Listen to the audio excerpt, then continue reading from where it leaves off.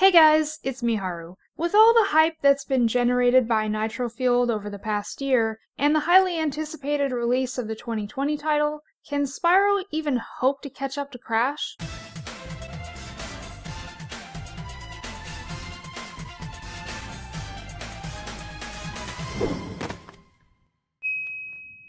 To better explain what I mean with that question, let us first take a look at where the two series stand at the moment. As stated, nitro-fueled has been going strong for almost a year and continues to keep us on our toes with brand new content every month. We have a possible PS5 launch title to look forward to, and even before that we're getting a mobile game. With all this news, it's almost hard to remember a time when we weren't hearing speculations about Crash left and right. So where is Spyro in all of this? Well, to say it's been left completely in the dust would be untrue. The community continues to make awesome mods for Reignited on PC, and Spyro himself is certainly still getting attention in CTR, so the series is definitely still relevant.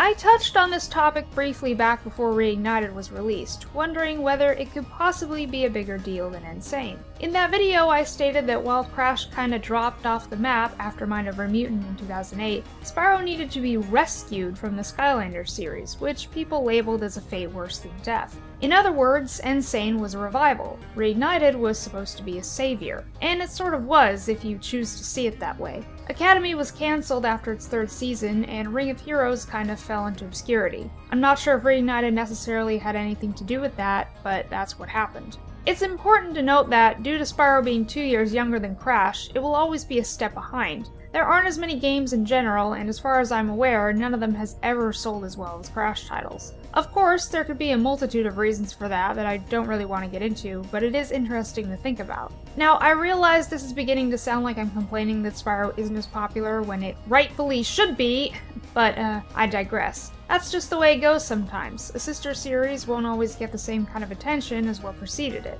But the question here is it even possible for our Purple Dragon to receive a game that acknowledges, celebrates, and preserves his past as much as nitro-fueled does for Crash? Could it happen, and should it happen?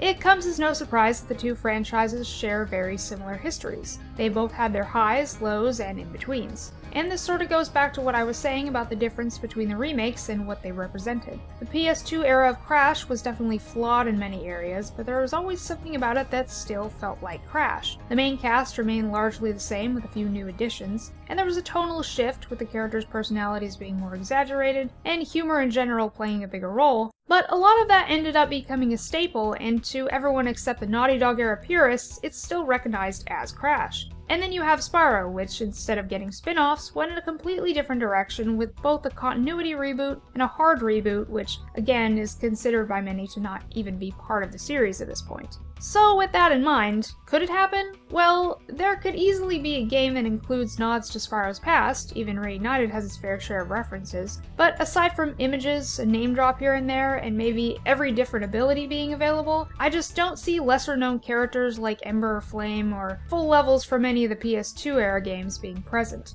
And we have to think of it this way too. CTR is a spin-off, which is why I can afford to get away with things like that and make it feel natural. Spyro has always been a very controlled series, doesn't have experience with branching out in the same way. Kart racers and party games are not its thing, and I truly cannot see something like that catching on. So no, maybe Spyro will never catch up to Crash. Not in the same way, at least. He has his own path to follow, and we can only hope that 2021 will bring us something fresh and interesting. That's gonna do it for this video, guys. What direction do you think Spyro should go in for the new game? Leave a comment below and let me know. As always, don't forget to subscribe and follow me on all my social medias, and I will see you next time. Until then, this is Miharu, signing off.